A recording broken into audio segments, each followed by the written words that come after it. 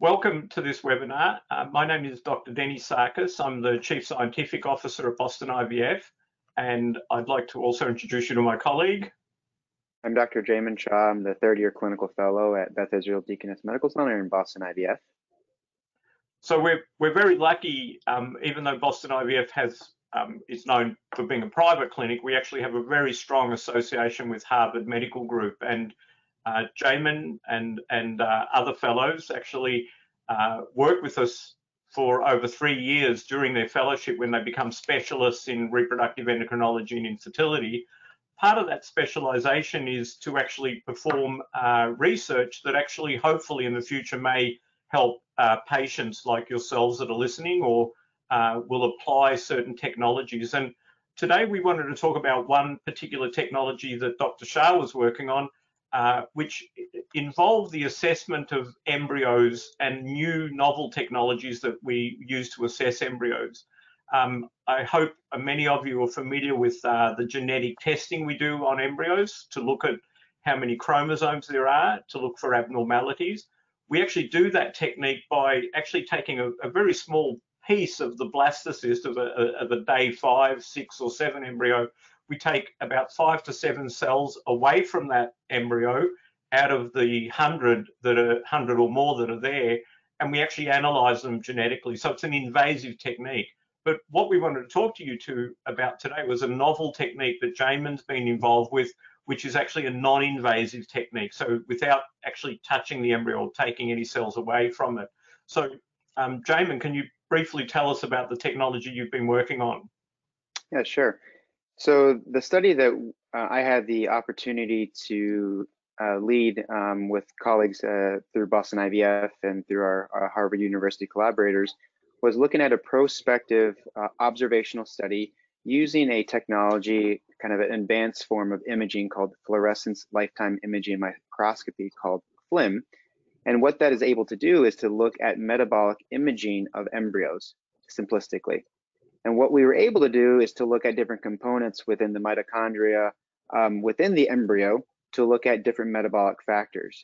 So the embryos that we were looking at in this specific study were looking at discarded human embryos that had already undergone the pre-implantation genetic testing for aneuploidy, as Denny alluded to, which so we already knew the chromosomal status of these embryos, comparing euploid versus aneuploid. And essentially what we did is we imaged both cohorts of embryos, and we wanted to identify if we could see any distinct metabolic signatures between these two groups. And that was the hope that, for future studies and future implications. And interestingly, in our study, we were able to see some metabolic differences when we were doing the FLIM microscopy between these two, between the euploid and aneuploid embryos. And we were able to see some distinct signatures, which is pretty extraordinary findings, and kind of showing that this technology hopefully will have some future benefit for patients in the future. So we're very excited about this technology and other non-invasive technologies we're looking at. So the particular technology Dr. Shah was working at, you're all probably familiar with a glucose tolerance test or some sort of metabolic test you run on patients. So this is a metabolic test we run on embryos, if you want. But what's the beauty of it is we don't have to take a sample from them. So this is a non-invasive test. It's a microscope that actually takes a rapid image of the embryo, and from that image we can actually get this health signature or metabolic signature from that embryo.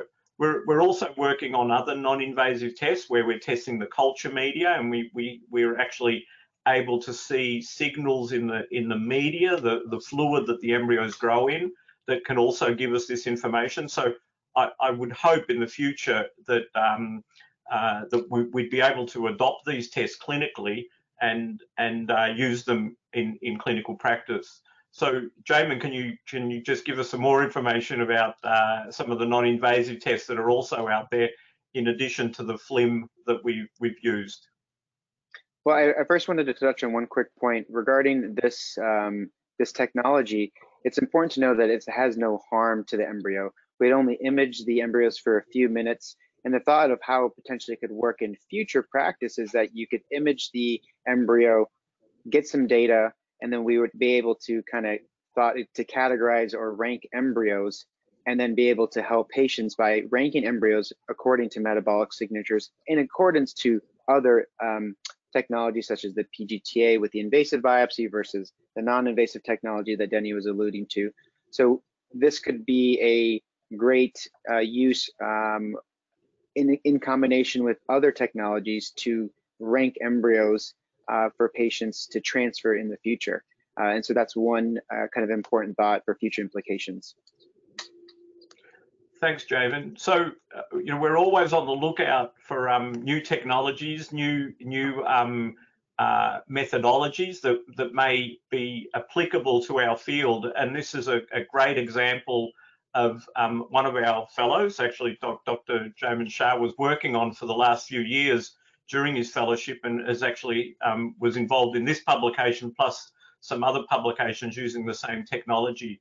So if we're always happy to talk to people if they're listening to explain to them some of these technologies. But as I said, we're always on the lookout for new technologies that hopefully will improve the patient experience. And in the aim, our ultimate aim is to help patients get pregnant, but get pregnant quicker also. So thank you for listening, Jaimin. I don't have anything to add. We're obviously really excited that we were able to find some interesting findings, and hope that we can continue to use the FLIM technology in future studies, and hope that we can, as Denny said, help the patient outcomes and the patient experience with the end goal of more pregnancies. Thank you. Thank you.